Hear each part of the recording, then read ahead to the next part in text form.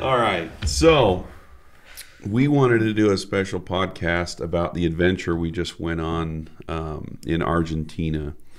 And this was kind of a special trip because it's the first time we'd ever gone and fished this way. And so we took Brig with us. Curtis and I have been to Argentina a whole bunch of times. It's an awesome country. We speak the language. We kind of take that for granted. Brig went not prepared. I said like 10 words the whole trip.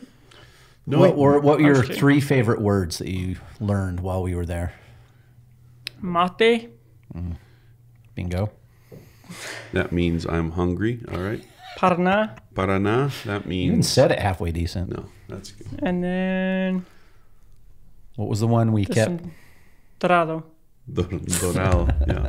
Did I mess it up? We're trying to get Brig's pronunciation dialed, but when you have 3 Spanish speakers yelling at you on the boat, it doesn't quite work. I know. So anyway, we flew through Atlanta this time, got into Buenos Aires, because you fly overnight. We usually get seats with a little bit extra leg room because one of us is not built like the others. What? That's how it goes. It makes it say comfy. Something. I didn't say Say it. something. No, I didn't say I don't appreciate your smug looks. I didn't even give a look. I was straight face. That's what I'm talking about. Anyway, sorry. We'll try not to fight too much. Anyway, we got to Buenos Aires. We flew out the very same day to Corrientes, which is a province just north. Well, not just north, but a bit north. And it borders Paraguay. And does Brazil border Corrientes on the other side? Anyway, it's way up in that little corner. If you see Argentina, there's like a little finger that goes up to Iguazu Falls. And that's part of it. The Paraná River forms the border of several countries there. So, and just to give like an idea of where this is, I think people, because we've gone to Patagonia region a number of times. Which we do have a trip coming up in February, end of February, if you want to go to Patagonia. Email me, Cheech at flyfishfood.com. We have a few open spots for this trip. Cheech will be, which flyfishfood.com. Yeah, hit us up. We've had some openings open up. That's a fun one. But so the latitude south, we're equal here in Salt Lake. So it would be the same as if you were to go from here to, say, Florida to fish, which is where the Paraná River is in northern Argentina. So it's pretty far from Patagonia, but subtropical. So we were there in October, which is spring for Southern Hemisphere. It was 80s. A few storms. Yeah, the weather was phenomenal. So good. Brig and I were chasing toads and iguanas, and we were doing the poison toad stuff. Poison toads. That's kind of like reminds me when you picked up the armadillo. Didn't realize they carry leprosy. Yeah. Oh no way. No, that's what everyone says. No, there in Argentina, they put armadillos in pens and they eat them. They eat them. Yeah, it's like a thing. They eat them. Yeah. Gotcha. But anyway, this Paraná River. So we flew into Corrientes. And we drove to the lodge, which is right on the river. So really it's awesome. Cool location. I was taking full advantage of hammocks and Diet Cokes just coming as fast as they could. And but this river is insane. So it was a giant river. And so the guide comes out and he said, look at those trees all the way on the other side. You see that? We said, yeah. He's like, that's not the other side. That's just an island. Yeah. So he said it was 4 kilometers across. Then we went around that island. Yeah. And he said, see that other side? That's still another island. Yeah. Yeah. In fact, in that whole section where we were, I think physically you can only see from one side to the other in like 2 places. 2 places, yeah. It's phenomenally, I mean, it's bigger than anything I've ever seen. So we calculated that it runs about 700,000 cubic feet per second. Yeah. So now keep in mind that, you know, the South Fork of the Snake, which is a pretty ripping river here in the western U.S., gets up to like 15,000 and 20,000 on a real ripping rig. 16's average. Like. Yeah. And so 700,000. And the Mississippi River on average is 500,000. Yeah. So we get out on this river, and we had to try to find fish. But and before we get too far into this one, we are going to do this trip again on October 14th through the 21st of 2023. So we do have a lot of interest in that one. So if you're interested, get with us right now. And if that one's full, we might be able to find another week for you. We just won't be going down, but we will on the October one. Yeah, in October we will go down again. Yeah. It's phenomenal.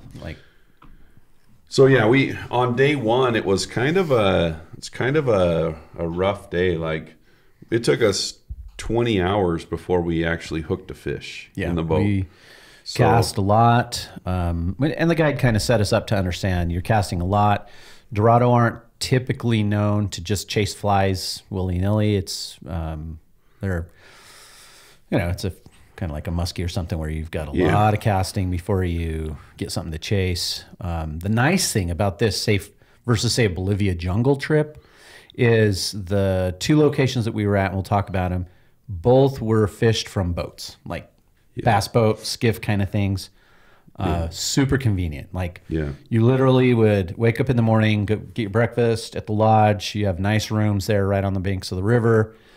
Meet the guide in the morning, and then you walk onto the dock with your gear and you're off. And super convenient. One thing I really liked about this trip is we didn't have to pack waders and boots. Oh, yeah. And the flies, like when we go trout fishing, it's like, okay, I got to have dry flies, streamers, nymphs. It's like just box after box. I could have gotten by with a box this big, or, a 12-inch box with just a, 5 or 6 flies. And we kind of got our flies mapped out next year. We're dialing it in. We learned a lot, but it was a blast. But yeah, so this river, like we went up and down the river. One day, on the second day after lunch, we started seeing all these rise forms out in the river, and we realized that those were sabalo. Now in Spanish that means tarpon for most of the place, but these were not tarpon. They were more like a mullet. So these Dorado will chase 5-pound mullet, even like a 10-pound Dorado. They're still hunting down these pretty big bait fish. And these bait fish will kind of school up on top of the water. They were mating while we were there. And the Dorado would bust up in between all of them, or like through their circle, and like bite them in half. So that's how they hunt. They find a fish they want to eat. They don't swallow it whole like most predators. They like freaking bite chunks out of it. Yeah, you're just watching chunks of massive bait fish just floating down the river. Yeah. Just because they razor sharp teeth. It was crazy. And then all of a sudden, like you'd be watching these clusters of sabalo. You could see the disturbances, and then all of a sudden, this freaking yellow missile comes up thrown. And they're fast, and they are mean. One of the clips we have is I don't know if you've seen it. I know Curtis has one of the. You see a small Dorado come up at the sabalo, and then you see a big Dorado come and smash the smaller one. Yeah. So it's like just mayhem. It's something else. I mean, there were thousands and thousands of these sabalo that were in their little mating ritual. And speaking of the mating rituals, what's the sound they make, Brig? It's like the most bizarre sound. The whole time we were fishing, I thought there was a helicopter, a chopper over top of our head.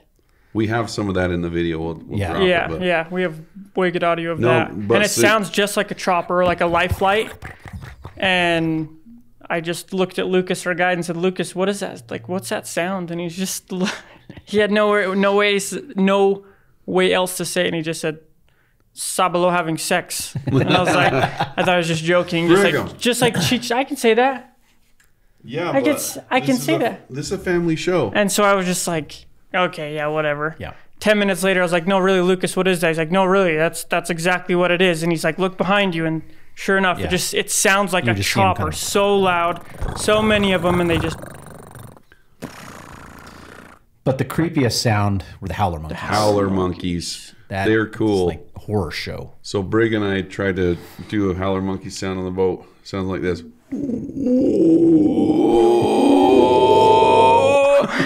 It just goes louder, and we were trying to figure out. I just had a cough. Dude, I can't do howler monkeys. We were trying to figure out what the monkey sounded like, because he's like, "Yeah, we'll see monkeys, we'll hear monkeys." And so the whole time we're like, there was ton of different types of birds. And so we're like, what do these things sound like? And I was like, Lucas, what do the monkeys sound like? Like, are we hearing them? And he's like, yeah, we've heard a bunch of monkeys. And I was like, and then I heard a bird go off, and it kind of sounded like a monkey. I was like, was that it? He's like, oh, no, you'll know. Yeah. He's like, and so then we keep fishing. About an hour later, he says, that's the sound of the howler monkey. Yes, and it sounds like a jet engine starting up. It sounded to me more like water going down a drain. It's like, yeah. It didn't seem natural. No, not at all. It was weird. And like they were far away, but then there was the one right on the edge of the jungle that was just so loud. Yeah. Though we asked them about those, and one of the guys said that those howler monkeys eat nothing but plant matter, so they have very low calorie intake. That's why their calls have to be so low pitch, so that they use very little energy to call back and forth. But they are really good at throwing poop. Yeah. They are? Yeah, he said if you get too close, he's like, we can't get too close to him because they'll start throwing crap at us. How did I miss that? I totally would have got you guys. Let's go. We gotta find these monkeys. Dude, would that not be something you could write home about, though? Like, you got a wild monkey that threw poop at you? Yeah, people would just be like, you're an idiot. No, dude, like, how many of your friends could say that? That's true. In the wild, yeah, one time. Got in into Argentina, a poop fight with a monkey. Freaking howler monkey hit me with a slider, you know? Guy had some spin, too. Just snapped it up. Just splattered you. That'd be disgusting. Yeah. Fishing day over. No, dude. Not at all. Say you just jump in the water. I bet it wouldn't even stick. With all the piranhas. All right, this is getting off topic. Anyway, so we did the Paraná River 3 days. They kind of know, like Curtis said, it's not like super fast fishing there, but the chances of catching big fish are definitely there.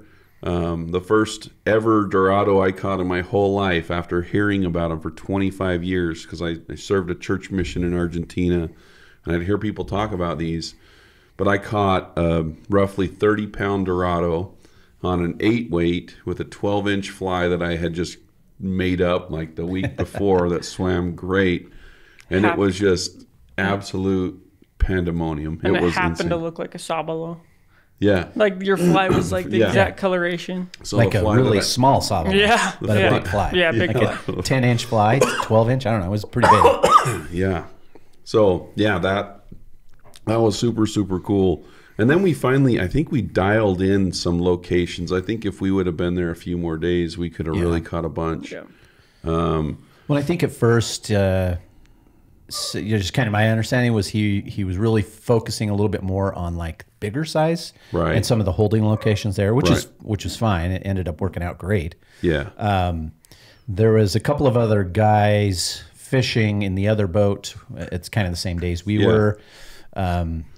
They caught, I think the first day they caught, a couple each or one or two each, where we didn't, we came up empty-handed on the first day. But anyway, we ended up doing just fine.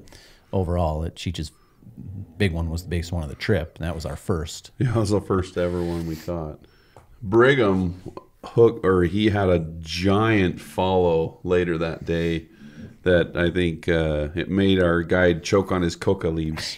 And spit them all out. Let's talk about that, dude. Let's talk about the coca leaves, because I don't even know how First off, I want to comment on the chase real quick. Okay. That's when you guys talk, and Lucas mentioned this multiple times, we were always worried about I was always worried about the fly, because in trout fishing, you're always worried about how the fly looks. If it looks bad, the fish probably won't, or doesn't look like the actual bug, fish won't eat it. My cast hit a bush, ripped like a wad of leaves off with the hook, landed, and I was stripping in. I was just stripping in quick so I could get the leaves off, and this thing came up. It's huge. Came up after the fly with all the leaves. He said it's probably the biggest one he's seen in the river. Yeah. That's crazy. Yeah. And he just was like, I had to spit them all out in the water, his coca leaves. So, like when someone takes a pinch of like Copenhagen, they get a little pinch or maybe even a big pinch. We're talking about like softball wad of coca leaves, just, constantly changing it out. Yeah, one cheek is way bigger than the other. Have you been to their website? Who? Set Fly Fishing website? Yeah. And Lucas is just front and center with a big old wad of coca leaves in his cheek. So anyway. That's how they roll there. Oh, yeah. So good 3 days on the Paraná. What we did after that was we drove down to a little tiny airport that was, when I say airport, it was a field. And a Cessna 172 came and picked us up. We jumped in there. The pilot was small and I was large, and there's some funny pictures. I'll throw them up. Yeah. Just post them. I'll just post them. Throw up. Get it? It's a dad joke? No. Oh, jeez, Brig. All right. So anyway, we jump on this plane. We flew over a place called the Ibera Wetlands. Now, I looked it up on Wikipedia, and it's actually called the Ibera Provincial Reserve, and it's like a national park that's protected. And Set Fly Fishing, the guys that we go down with, worked with them to like their permits. So I think it's divided into 4 sectors, and only 4 boats per day per sector can go on this wetland. Now, the other thing is it's single hook, barbless fly fishing only. So how cool is that? You know, where you have a country that has this resource, and it's like 7,000 square miles. It's huge. It's giant. So imagine the Florida Everglades on steroids, full, instead of like largemouth bass or whatever, full of like piranhas, but mostly Dorado. Got Sabalo in there. Cayman. Did you say capybara? Yeah, piranhas. Capybaras everywhere. Carpinchos. Yeah. Spiders. Lots of spiders. Dragonflies. Did you guys ever look up? Oh, yeah. When I told you to look up that dragonfly's hatch was nuts. So what we did there is we flew into this place. We jump on a much smaller skiff, and we go across this it looks like you're going full speed and just like a field of grass, and then you get up to the corner and there's like this little tiny tiny it's like a racetrack channel that you take these boats in, and then about every 400 yards they'd have to find open water, stop the boat, throw it in reverse to get all the weeds out. But it was cool. Like there we did both kind of like more primitive camping where you're in a tent with a cot. I mean, primitive, but yeah, you're not indoors, glamping, essentially. But glamping. you're in the national park basically, camping, staying these little kind of, one of the spots was a little shack kind of thing. Yeah. I mean, it's nice for what you're getting there. You certainly don't feel like you're in survival mode. They're still nice. The food's awesome. The food is always phenomenal. Like even though you're out in a camp, like you're eating in this big wooden pavilion, and they're bringing you hors d'oeuvres and appetizers and desserts and coca light.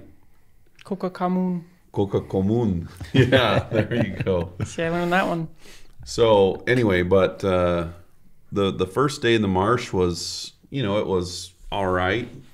But the next 2 days is where the pandemonium hit. We finally found a good spot, and I think in those 2 days, how many fish do you think we each caught?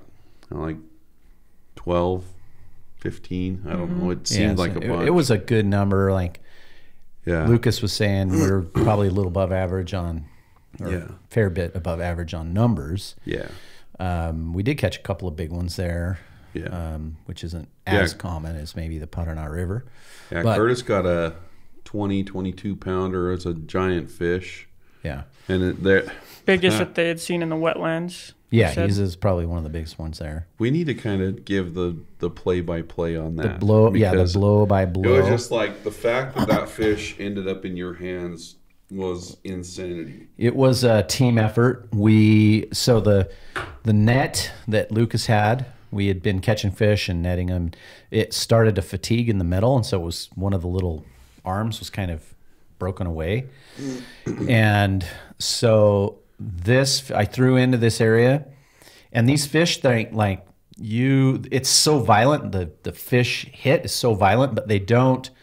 You can't assume that they're hooked. Like you have to literally just drive that hook into him. So strip set, strip set, strip set. And I think I did 3 hard as I could yank strip sets until I felt like he was on there. And in fact, I think the first one missed like almost entirely, but he came back. And then it's just hooked and going nuts. They're almost all of them will go airborne. You can see the whole hit. Like they're so big and so aggressive that you can see the whole thing. And so vibrant. Yeah. Like, and they're gold. It's like bright Lucas gold. tried to express how gold they were to us. Yeah. He's like, it's the most gorgeous fish you'll ever see. And then you see it and you're just like, oh my goodness. Brighter than gold. Yeah. And the fish in the reserve were more colored up than the fish in the river. Yeah. And just crazy. So anyway, I'm fighting this fish and he went on a couple runs and we're getting closer. I have the Orvis H3 and I was really putting some bendo in the rod. Bendo. And then all of a sudden the rod exploded. I just remember like almost nailing myself in the face and the rod just exploded. And then I heard Lucas in the back of the boat, hand line.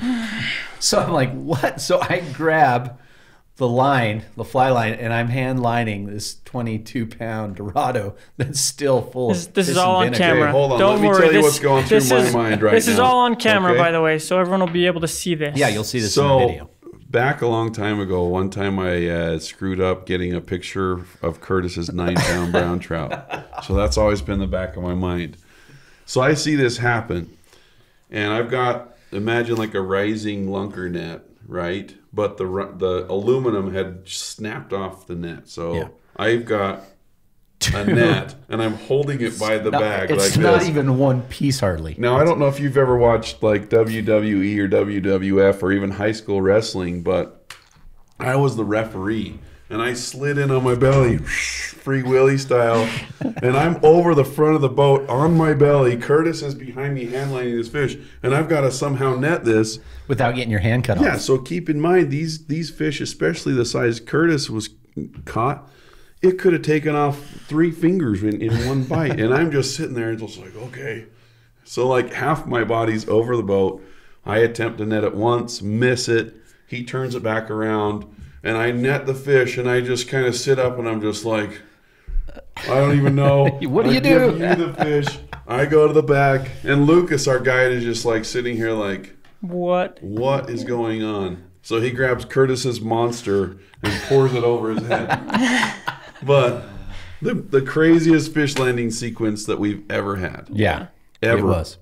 Cheech makes it sound like he was all graceful and like that he had the hold of the hoop of the net instantly, but he was messing with the net beforehand.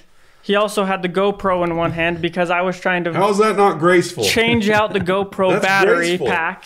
So I'm messing with that. Cheech has the camera in his hand. Curtis hooks the fish. So I'm like, okay, I'll just worry about the battery later. Grab the GoPro from Cheech. Cheech still has the handle of the net. So it's not like you just had the hoop of the net. You had the handle of the net because you're trying to fix it beforehand. Yeah. He snaps his rod, and then you're like, oh crap. So you go over there, you flop onto the front of the boat. You didn't like glide, you just, and then in the video you just see we didn't know where the handle of the net was. My reality, we thought the handle of the net was still in the boat, and I was like, I know what, we can just go back and watch the video and find out where it's at. And we watched the video, and sure enough, as he's flopping onto the front of the boat, you see the handle of the net just boink. Fall right into the handle of the net was not going to do anything for us for the rest of that trip. Right into the Marshall, then Cheech has the hoop of the net. Yeah. Which that worked out for the best anyways, because the handle wouldn't have done anything. No, for sure. I'm just saying, you're just flopping around on the front because you missed it. I was not flopping, yeah. Because did you say that part? You missed it. I said it. It swims away. It was a junk show, Brigham. But you got to give it to me that I was up there fast. You turn around like, what the heck? Curtis turns around, he has a whole wad of fly line in his hands. He's like, what just happened? Yeah. Oh, dude. So, anyway. It was fast and furious. It was some good teamwork. It was awesome. I was somewhat scared of losing fingers and digits. But I've trained Brigham how to tie all my flies. So, he would have been able to do that for us. So, Anyway, that was the end. That was the second to last day we fished, right? Did we fish one more day after that. So fished another half day. So they call this one the combo trip, where you do both the Paraná River and the reserve.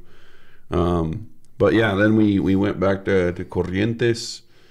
But like going through that marsh, like every 400 or 500 yards you'd see a caiman or a capybara. We saw deer. We saw how many different species of birds. Yes. Apparently there are anacondas in there. We didn't see any of those. Those aren't very common. But they said if they're there, you'll see them because they're yellow, just like the Dorado. So you'll see them in the 12-foot anacondas.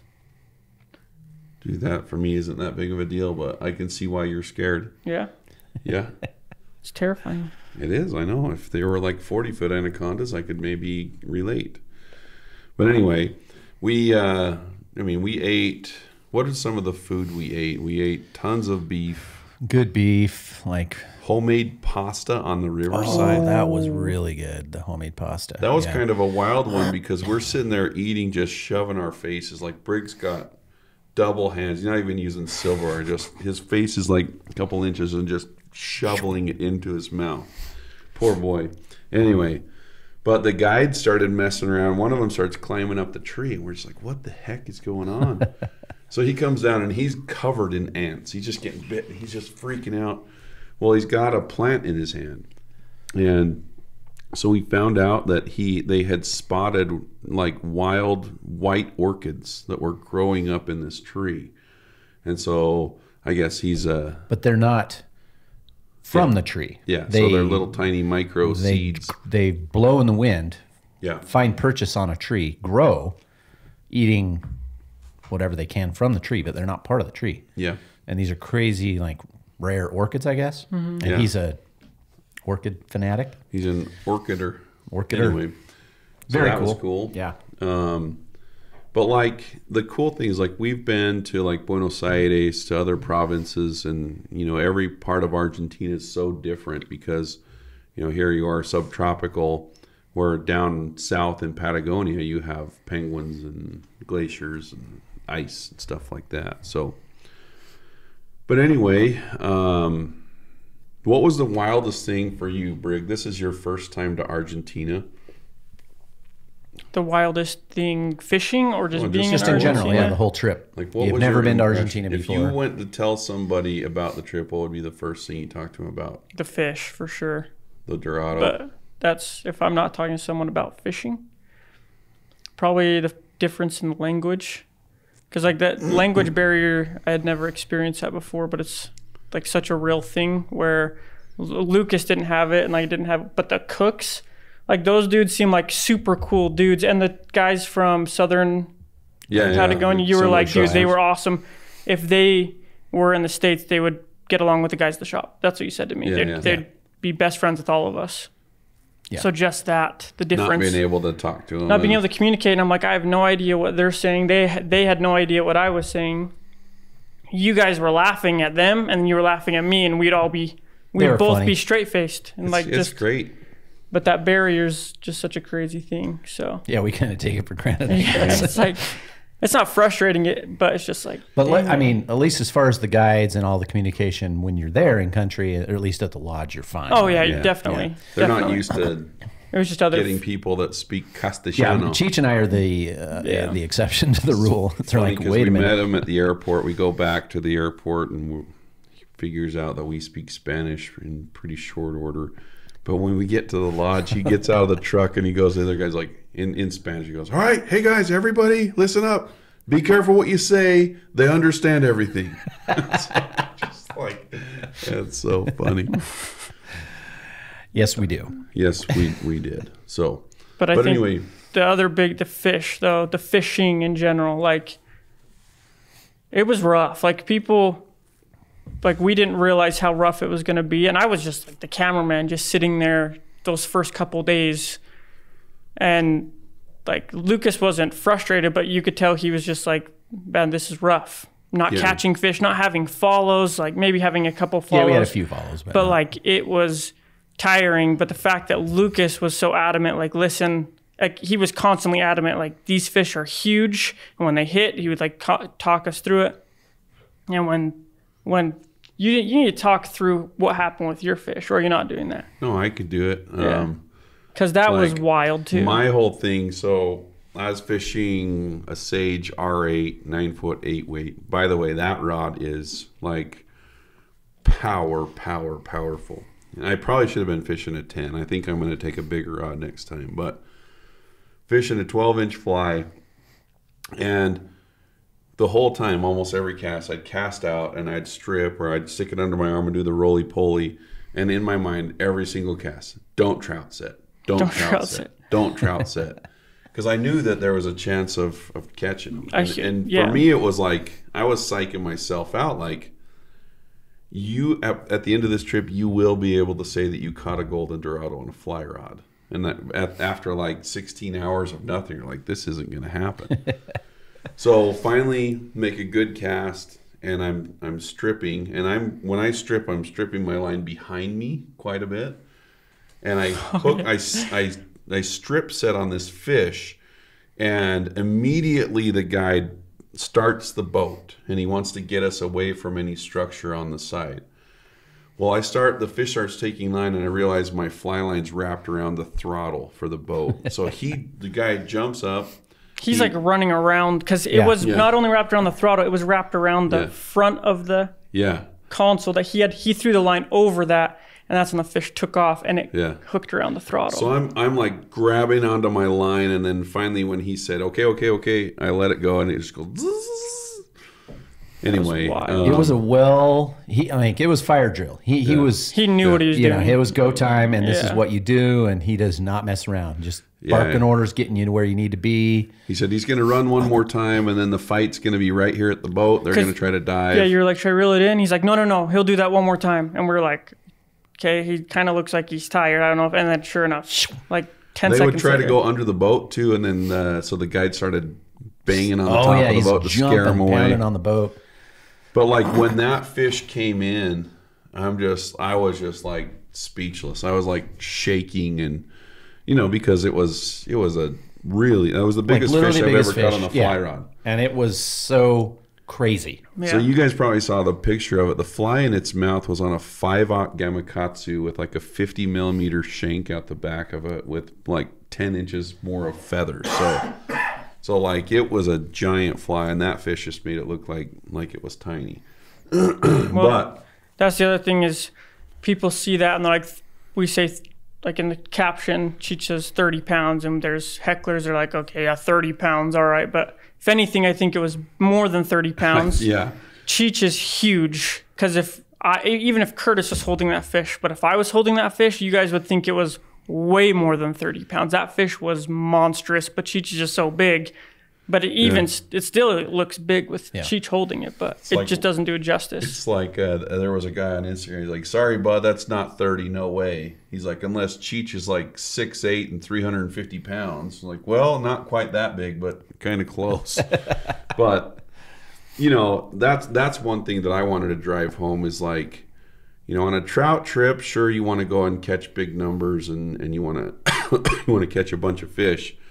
This is a trip to like check something off your bucket list. Mm-hmm.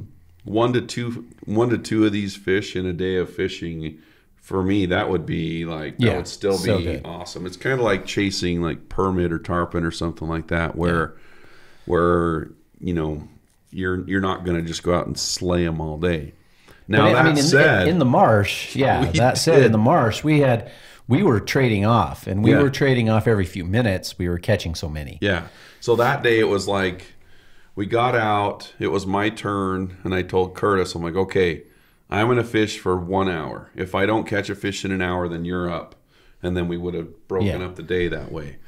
So on minute 56. Yeah, it was literally almost right. Hook a fish. We're all like, oh, yeah, finally. Yeah.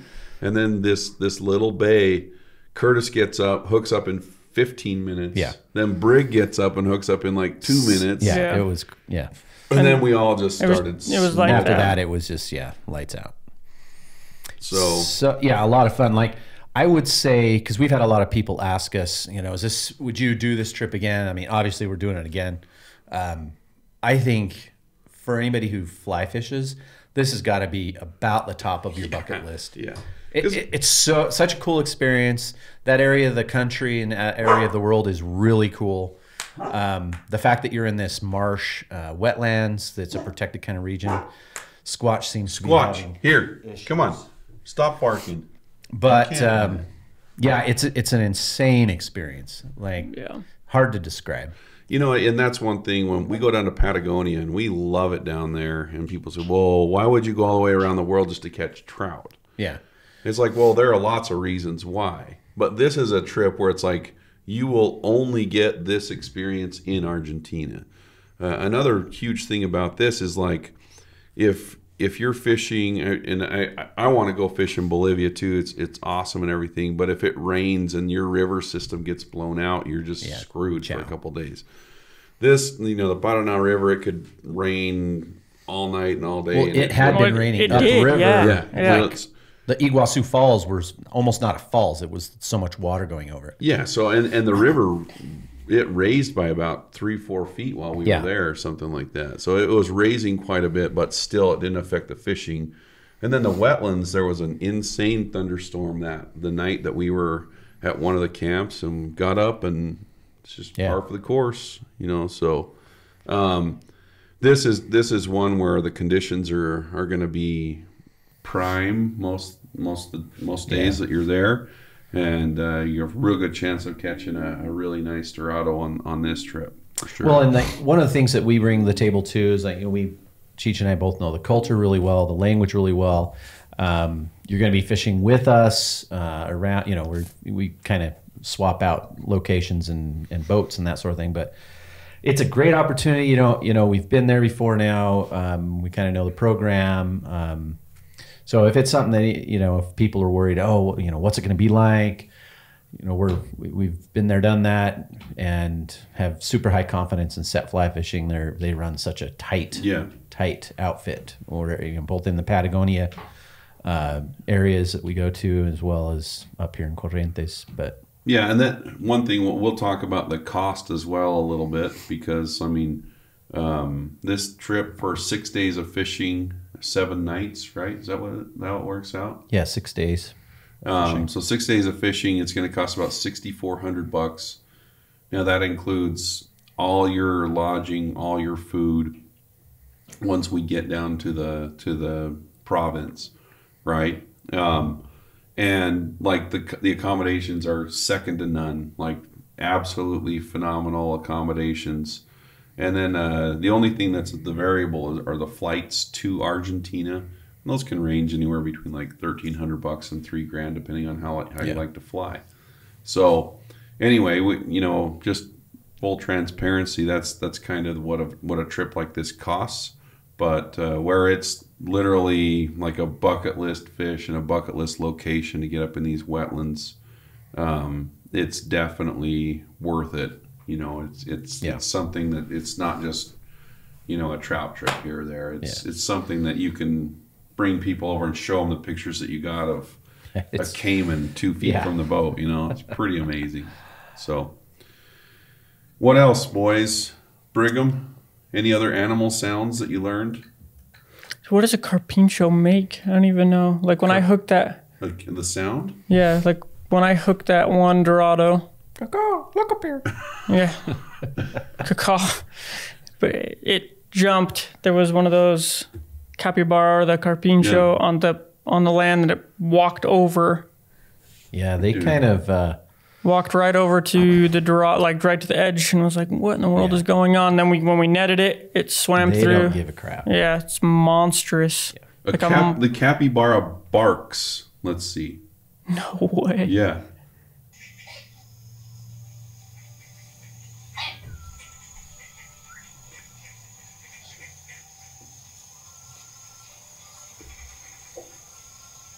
Dude, these make the same sounds as you think a cougar makes. See? Yeah, there you go. We had a friendly one in camp. that walked around the camp. That one just hung out. That one sounded like it's saying Pooped a lot. Hey, Hey, hey. Yeah, but those are everywhere. They're cool. Super cool. Just hang out, swim around. Yeah. Brigham even ate more than hot dogs and ketchup on this trip. I ate more than you. What? Prove it. Like what? You know, I ate way more than you. I would finish my plate every time and look over you and be It's like, not about quantity, dude. It's about trying and enjoying the food. Oh, man. I don't know if I can finish this. Oh. I did say that a lot.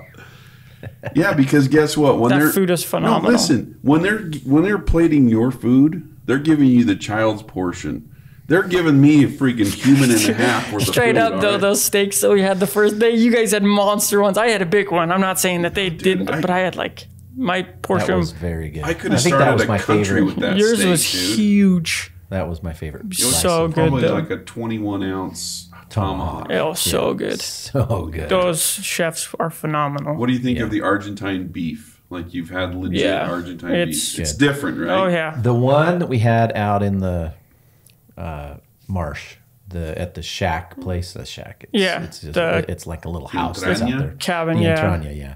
That one you could taste how wild that. Yeah. And that's the crazy part is like here in the States, it's like the tenderness of the steak, and like that's what people focus on. There, it might not be the most tender, but it tastes phenomenal. Yeah, so good. Yeah. Like a so, taste you don't get here. When you go there. The Patagonia one, same thing. These chefs they have there are second to none. And they literally have chefs that like. It's not just some cook guy throwing stuff together. They're these guys have been there for like 5-7 years, and they like work on these recipes. They're delicious. Yeah. So we have information on our website for any of the trips that we go on. If you want to do the Dorado one next October, I'd say contact us ASAP. That one, we already do have a number of people signed up, but we still have some more space. And if you want to go to the Patagonia ones, we've got a week set apart at the end of February. So February 4th through February 25th through March 4th. Yeah. And those are fun too. I mean, again, it's the same thing. You'll be with us. We know the program. We've been there a number of times. Fishing summer conditions. Terrestrials. In February. Now, the last time we went down, we had guys catch bigger fish than any other trips that we'd had. Like one guy caught a 27-inch brown trout. There's some big fish, good numbers, scenery, and the conditions that you fish in the areas. It's just insane, right? The foothills of the Andes Mountains. Yeah. So let us know. I mean, these are really our main focus trips. There's other ones we could go on, but we just love Argentina. We've got them dialed in, I think. And before we go, we got to just tell one more story. Oh. The empty boat. Oh, yeah. Okay, so we have that. That's on the video. That'll be in the video, but you can tell it. Yeah, the Big River. So we see these dudes in this like rickety old canoe, and we're thinking that's like death trap on this. And we saw them kind of go to the bank, and there's like a little camp set up there, and we're going down. We fish a spot, but on our way back up, we see that boat out in the middle of the river, just drifting down the river. So we're looking at it. We get up a few more 100 yards, and there's this guy just frantically waving his arms, and so we're just like, So we go and we have him jump in our boat. Like getting our boat over in those sticks was tough. It was a riot. And so this dude jumps in. He's like panicking and sweating and shaking. Doesn't have shoes on. And he'd gone a mile in very, very dense forested jungle stuff. I don't know how. Yeah. And with you guys, no shoes. I was looking at you guys while I was filming, because I was videoing all this, and I was in the front of the boat looking back, and all of you guys are looking this way, and I just looked over my left shoulder, and he's just back in the trees, just like this little tiny. He's wearing that blue sweatshirt, so you could see him. But I'm like, hey, there he is. Yeah. Yes, so he was dense forest. He would have been so screwed. Oh yeah, because he was out in the middle of the island. He wasn't on the bank. He was on an island. yeah, I don't know how they would have done that. That was rough. We did rescue him when we took him out to his boat. He offered us some savalo. Some savalo. He was throwing gill nets for the bait fish, but we saw Dorado in there. So his whole livelihood was just floating down the river. Yeah. Catching fish. Yeah. So he jumps in and we're like, hey, maybe try starting that before we let you go, because he would have been screwed. But you'll see that whole interaction on the video. When's that video coming out? That one should drop as soon as we have another. People are going to be listening to this podcast. By the time this is uploaded, you go to our YouTube channel. This whole video will be on there. Yeah. Yeah. Yep. Cool. Well, again, reach out to us. There are lots of different ways to get in touch with us. Email me at cheech@flyfishfood.com. Shoot us a message through social media. Call a shop, whatever you need to. We want to take you to Argentina with us. It's a pretty special part of what we do here at Fly Fish Food. And these guys set fly fishing.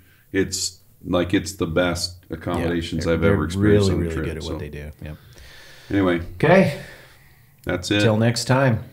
Brig, we need more animal sounds out of you next time.